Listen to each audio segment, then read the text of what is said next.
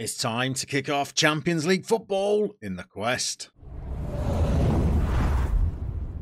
So we've got an ambitious episode ahead. I've played a lot of football already in your absence since the last episode, and we're going to try and play 2 legs of a European tie today. So let's dive into it and show you how things have been going. We've played over half of the season already because I had a bit of a suspicion after the transfer window that we were going to be very strong.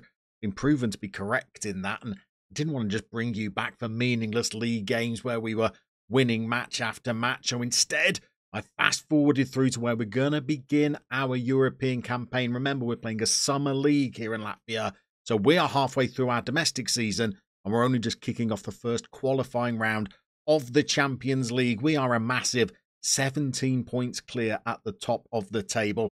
Our FS have already lost 5 games and drawn 3. We're unbeaten so far with 20 wins, and the season has been going incredibly well.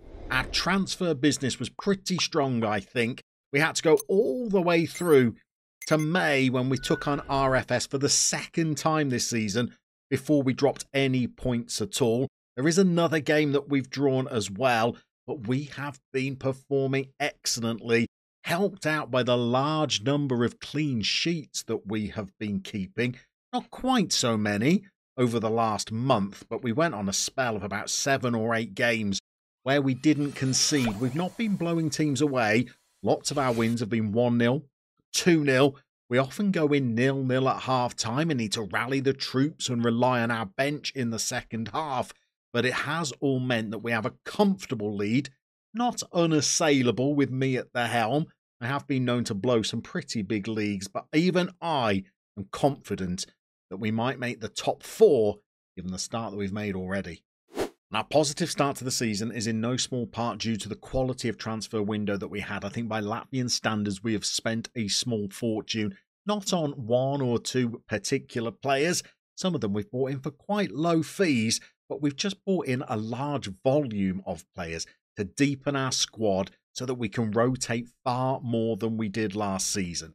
The first rule of our transfer window was sign players who were trained in Latvia. The second rule of our transfer window was sign players that were trained in Latvia. And I think we have done that. We've lost some players as well.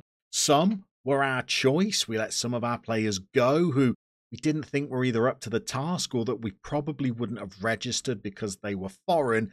And some of our players let their contracts run down and then they left the club. Players like Luis Ibericho, who's now at Lillestrøm, he decided that he did not want to negotiate a deal even in the final month of his contract, and he has moved on.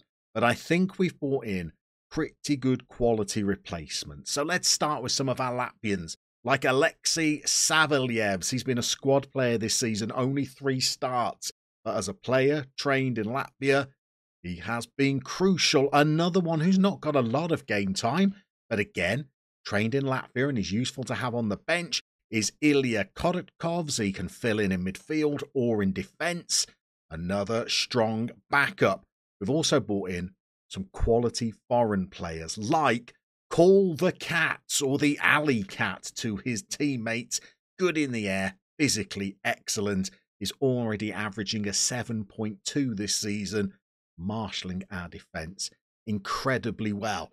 As well as looking for more experienced players trained in Latvia, we've gone for some young guns as well. We've tried to bring in the best young Latvian talent that our very limited scouts could find. Players like Andrei Tonishevs, who has got 3 starts, 3 sub-appearances, and mentally looks like he could be an excellent player. If we can improve them physically and technically, they could go on and play for Riga for many, many years. We've also brought in other young talents. Vladimir Indrans is another player who we've given some game time to. 4 starts, 4 sub-appearances. At just 20 years old, they look like they could be another useful addition.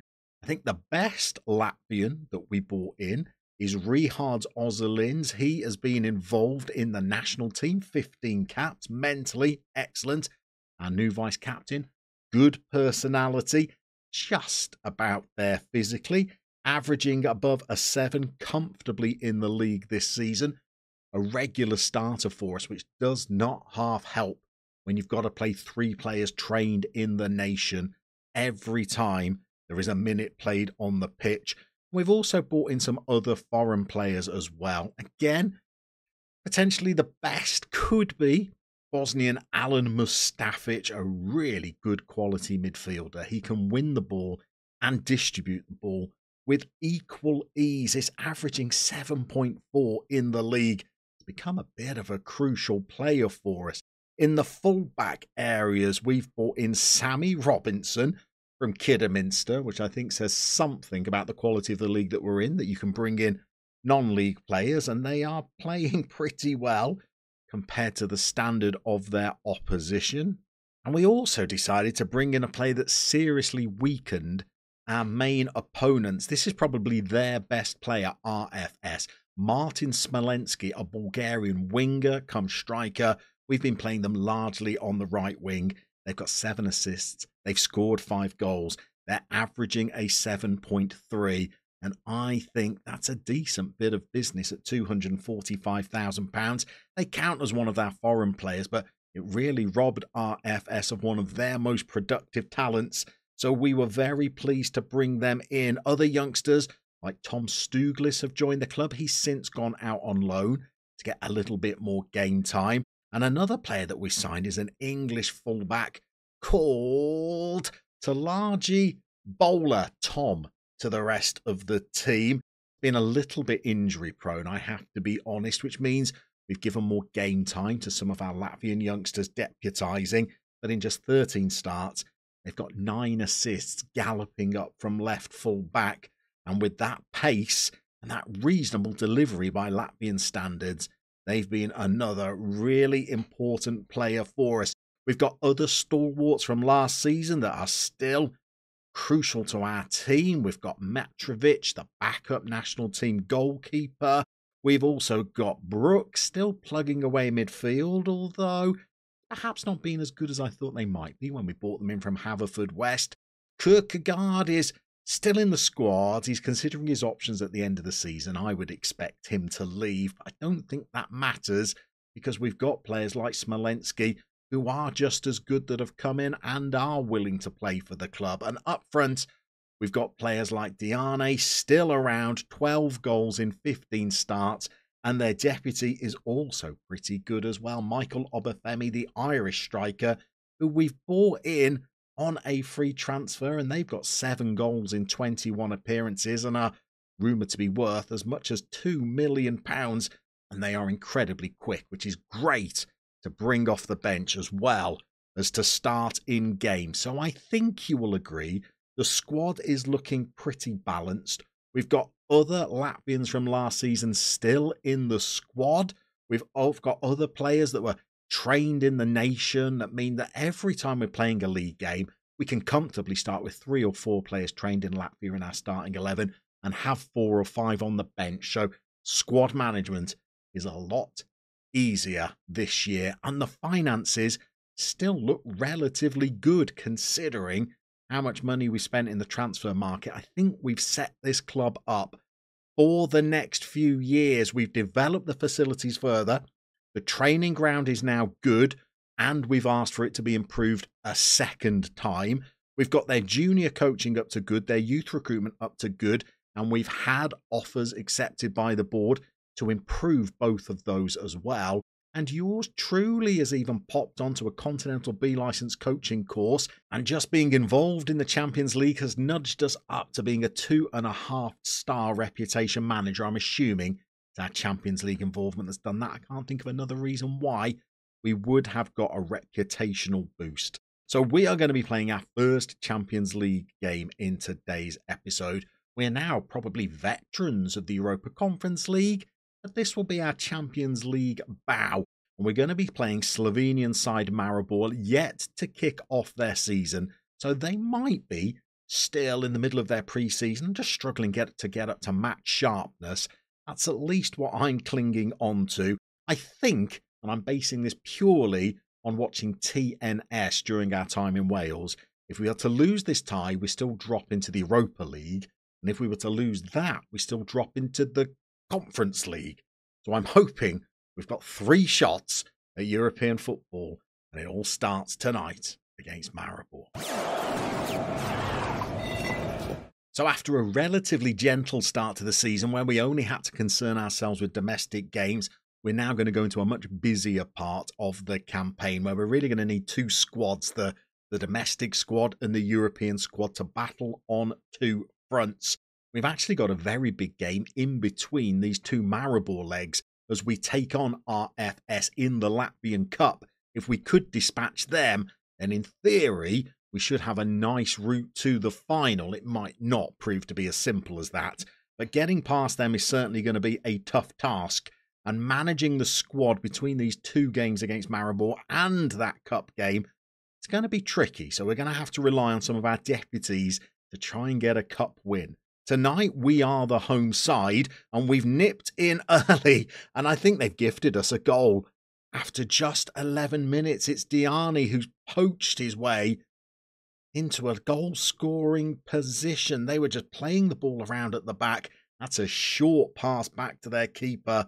He was rocked on his heels. He did not come out quick enough. And even though we're not the favourites to secure our place into the next round, we've gone a goal up. There is Oshelins. He can't win the ball in midfield. Jug gives it to Rapas. And now we've got some defending to do. I did not think this would be an easy tie against Maribor. That early goal has not made me think that we're going to steamroller our way into the next round of European competition. And especially when we go out to Slovenia. That is going to be an incredibly tough game. They are playing the ball through the midfield third. And now they've got it down the right with their fullback. We're struggling to get back. It's gone into the box. And they have equalised. And I thought this would be a good side.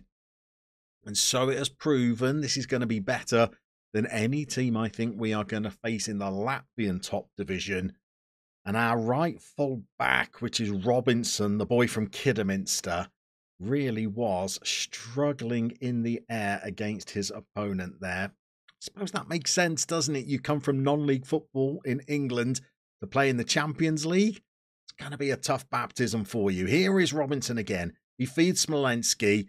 And that man, Diane, is he onside? He's dinked the ball over the keeper. It was a lovely finish.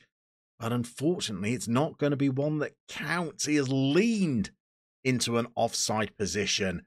And that little chip over the goalkeeper will count for nothing. But it does show that we can still be a threat on the counter-attack. Ika Maribor again, though. 41 minutes on the clock. There's the goal scorer. Smolenski helps his fullback out on that occasion. And we've moved the ball through the midfield ourselves. Here is the Bosnian Mustafic, Kirkgard, last season's right winger. Now the inside forward out on the left. We've brought the ball through to Smolenski. He's got players in the box if he can hit them. Instead, he finds Robinson. The ball cannons around in the area. There was a chance there, I'm sure. We could not find the finish. A corner goes into the near post, but that doesn't elicit a chance. But Katz dinks one in. It's that man again. He is on fire in this game. That's his third goal. Only two of them have counted, but he has looked lethal tonight. Just before the half-time interval, we have found the lead again. And it's the centre-half, Alicat, who just sends a lovely little dinked ball to the far post. Diani, who has been very hit and miss in the league this season. Well, he's certainly been hit tonight, and we find ourselves 2-1 up at the break. That little assist for the Alicat has got him to a 7.4. Diani is on an 8.5 and playing superbly. I think about 65 minutes is our normal time to make some changes. Can we find another chance before then? Smolenski gives the ball away. Robinson is running like Hasselhoff in the opening scene of Baywatch trying to catch his man. And they're in again. And Andrea Campagno has scored, and for the second time. I think that is Robinson's goal that he has been at fault for. He can't get anywhere near his man. He's playing like a boy lost, I'm afraid, at right full back tonight. Maybe that is where we could make some changes, because we do have a deputy right back that we could play for the rest of this game. And in fact, on 62 minutes, I think we're going to make some changes. So 3 subs made and a little bit of rotation. Fyodorovs has come in at right full back. Mustafic is going to drop down to be the DM so that Scribsy can come onto the pitch. And we're bringing on Baba Musa in central defence for Pedro Enrique, who's not had his best evening of football. Player, I'm not sure I remember to show you. It was a Brazilian that we signed on a free transfer. He's been okay this season, but not outstanding. We are 2-2 on the night. We've got a free kick with 15 minutes left. Smolenski tests their goalkeeper, makes them work and wins us a corner. Brook goes over to take this set piece. It's gone into Musa, who just flicks his header wide of the goal. And if we're going to find a winner, which the match stats suggest maybe we deserve, we're going to have to get it late on. Matkovic picks the ball out of the air. We're going to try and build it from the back. He should throw it to one of his centre-halves. Instead, he goes for Tombola over at left full-back. He plays it up the line to Kierkegaard, who has not had a great game. Maybe that's one of our other subs that we're about to make. We've got the ball free in midfield. Mustafic feeds Brook. We've gone over to Diani. That could have been his hat-trick again. Their goalkeeper takes their turn to stand tall and sees it behind for a corner that Tombola is going to curl into the near post. Didn't really challenge for that one, which was a bit disappointing. Tombola's going to have another go. We've got the ball to Smolenski. It's gone into the box. Brook's there. We had players that he could find. Instead, we've recycled possession, and now 83 minutes on the clock. It's certainly time to get Kierkegaard off, and maybe another change as well. As we move towards the final stages of this game, I guess 2-2 is not a disastrous result. It gives us something to fight for out in Slovenia. Having taken the lead twice and then getting pegged back on 2 occasions, it's a little bit disappointing. We've now got to go and play that cup game against RFS before the second leg. So alas, if there's going to be trophies this season, it's not going to be in the Latvian Cup. We have crashed out despite having the better XG. We've lost 3-0. Our backup 11 could not get the job done on the night. It's a little bit concerning because straight after this Maribor game, we're taking on RFS again in the league. In fact, just a couple of weeks later, we're playing them again in the league. And if we lose both of those, you never know, we could get jittery at the top of the table. So hopefully we can stem the tide. I would expect more European fixtures for both sides in between those 2 games as well. So would be a time where we're putting a bit more strain on the squad with more games. But tonight, it's all about going out to Slovenia and taking on Maribor. It would be a dream if we could go another round in the Champions League. Imagine if we were to take a Latvian side into the group stages of one of the European competitions. It would be quite an achievement, I think. For tonight, we're going to make a couple of changes. We're going to bring in Chernomordis into the centre of defence. He's a little bit slow, but offers us good leadership. And we're also going to make a little change in midfield. We're going to bring Dumbledore in. We're going to play them as the central midfielder on attack. Their passing is back up to 15 now. Their vision is 12. I'm hopeful that they might be able to just spray the ball around for our front 3 to wreak havoc. We're going to try Kierkegaard on the right side and Smolenski as the inside forward tonight. And Diani, if he can perform anywhere near as well in this second leg as he did in the first, you never know, there could be a chance. So unfortunately for this game, Obafemi is injured, so he's not available for us on the bench. And the one area where we are a little light is having backup strikers beyond Diani and Obafemi. And this tie has taken a turn for the worst. After just 7 minutes, it's a set play to the back post. Karic has squeezed it in from quite a tricky angle, and we now find ourselves behind. They're bringing the ball through the midfield. We've managed to win it back, though. There's Tombola, Osalins, Diani. The ball's given away, but we've won it, and he's in. And he was deadly in the first leg. He's continued it into the second leg, and we are back all square across the tie. I'm going to have to look at who won that sliding tackle about 30 yards out, because that was crucial. It was Dumbledore, the player that we have brought in for this tie to be a bit more creative. It's actually their battling warrior-like spirit that creates the assist for that goal rather than their craft and guile.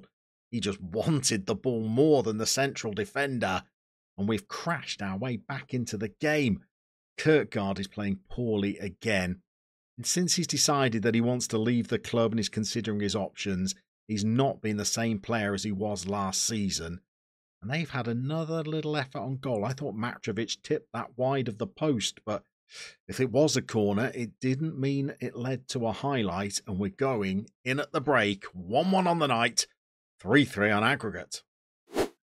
We're about to enter the final 10 minutes of this tie. At the moment, it's poised for extra time, but Maribor might have other ideas as they spring our defensive line, and they are in, and they have spurned a very good opportunity.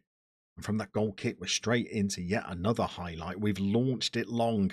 Diane, to his credit, makes the most of that lump forward and wins the ball. Brook and Musa, both of whom have just come on in the midfield, link up. And now we've got the ball to the Bosnian Mustafic. Here's the alley cat, Tombola. Tonisic, Diane is in. He could win it. He's onside. He's found the back of the net. That's his 4th goal in the 2 games we've played against Maribor. In fact, he scored all 4 of our goals against Maribor. And now we've just got to try and make sure that we hold on to this lead. It was another of the subs, the youngster Tonishevs, that set him up. And I think with just 9 minutes left, we need to make sure that we don't do anything foolish in the end of this game. So I don't want to change too much. Hopefully I've just taken a little bit of the sting out of the play, and we're going to play a little bit more cautiously as we go into stoppage time. The other change I'm going to make is just to take Tombola down to being a fullback rather than a wing back. And we should be, hopefully, just set up to counter on them without giving too much away. And it's that second goal by Diane on the night that's got us a 4-3 aggregate win. An unlikely win, if you will. And now we can show you who our opponents are going to be in the second qualifying round of the Champions League. So as it turns out, we may have been better off losing that game to Maribor and dropping into the Europa League, because we've been handed a tie against Ludogorets, who alarmingly have been the champions of Bulgaria for the last 16 seasons straight. So they are certainly not going to be any pushovers. I think we might play the first leg off camera and then come back for that home leg, and hopefully we'll have done enough away in Bulgaria to still be in European contention when we come back.